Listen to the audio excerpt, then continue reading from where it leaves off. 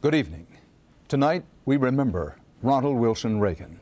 The 40th President of the United States died today in Los Angeles.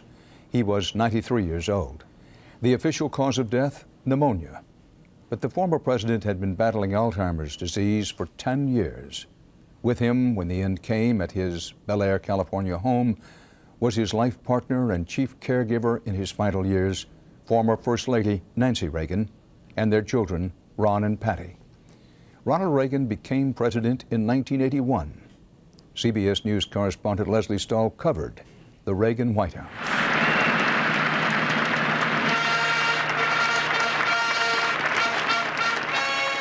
Ronald Reagan strode into the American presidency on that sunny January day in 1981 like the moral, good guy sheriff we'd seen him play in the movies.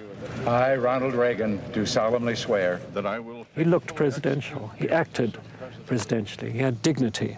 Edmund Morris, Ronald Reagan's biographer, was given unprecedented access in the White House.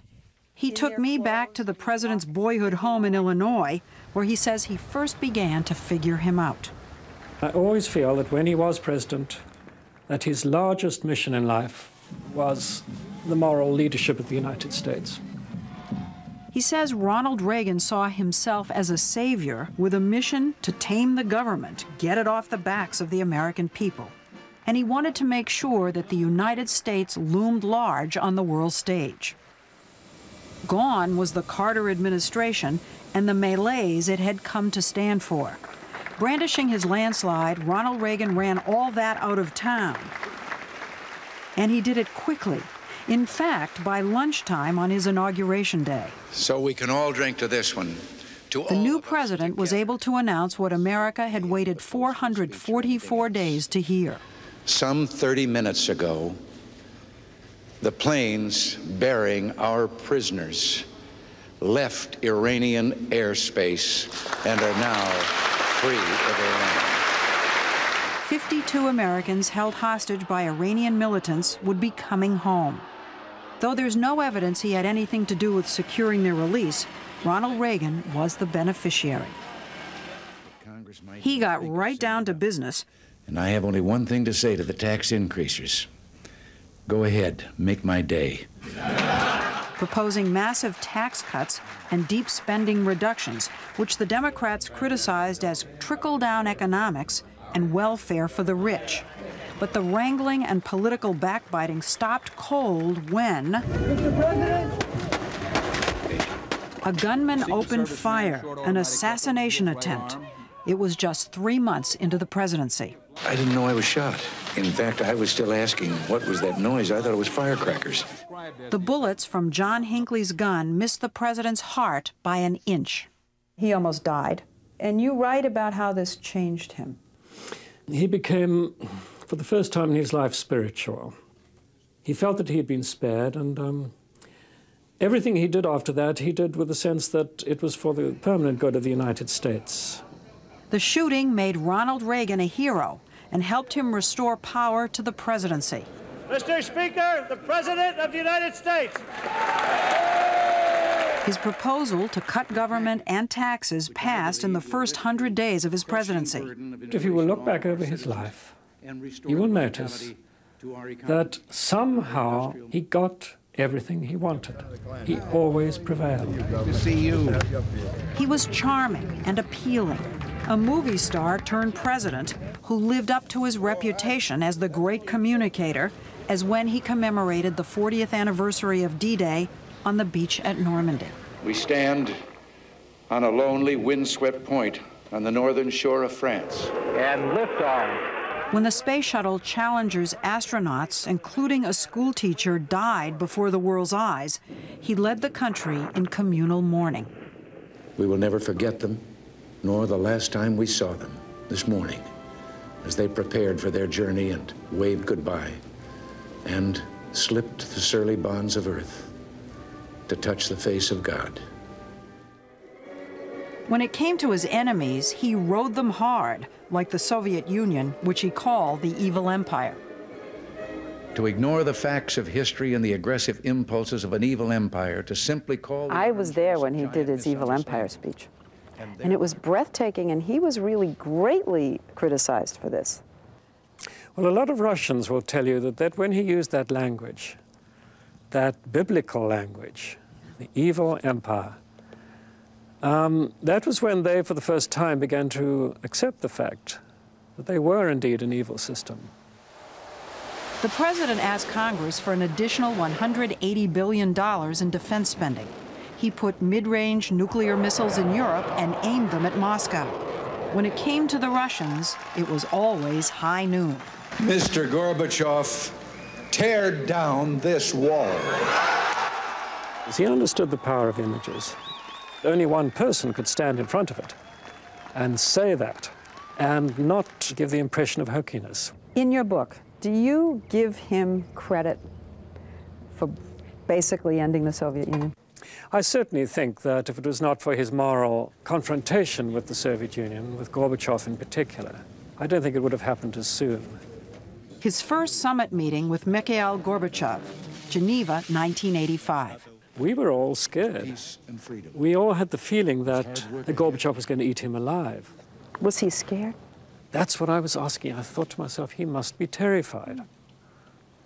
And I asked him about it afterwards. He said, no, I was not scared. And you know, he was not. The two had an instant rapport. The sheer force of their personalities would help bring about a turning point in U.S.-Soviet relations.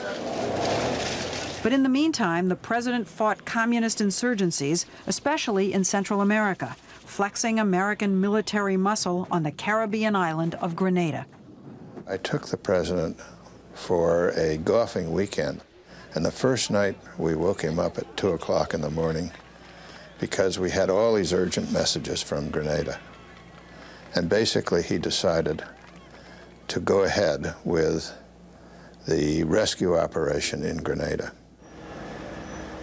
The next night, we woke him up again about 2 o'clock in the morning, and this was with the news of the car bombing of our barracks in Beirut.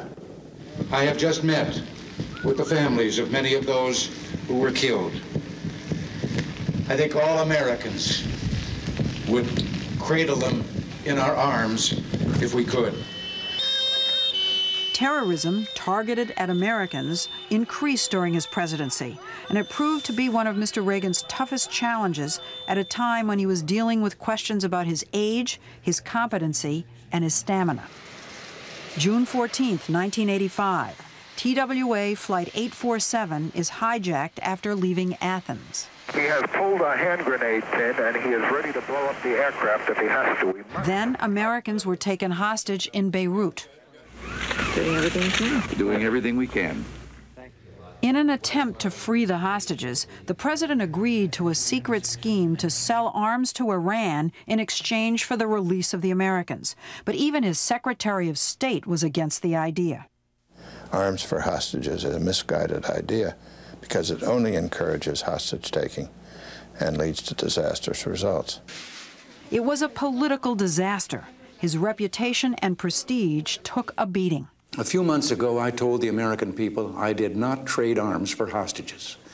My heart and my best intentions still tell me that's true, but the facts and the evidence tell me it is not.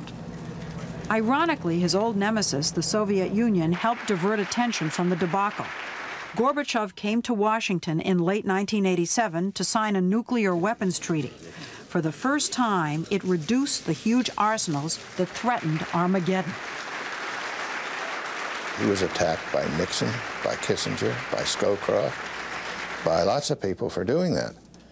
And I think in the sweep of history, you just have to say that his judgment was better, by far, than his critics' judgment was. By the time he said goodbye to the nation, This is the 34th time I'll speak to you from the Oval Office, and the last. We've been together. His credit list was long, but the one that stands out, ending the Cold War, will most certainly be how he is remembered most in history. Does he care that much about how historians will see him, how you're going to write about him? I don't think he had that sort of vanity. Reagan was content with what he achieved. He didn't even really want credit for it. in the sense that he was content with the fact that the world had changed as a result of his stewardship. What you see is what you get.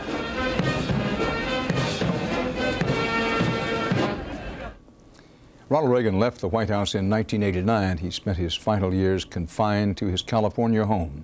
CBS's Jerry Bowen in Los Angeles has the latest on how the nation will say goodbye to Ronald Reagan. Jerry?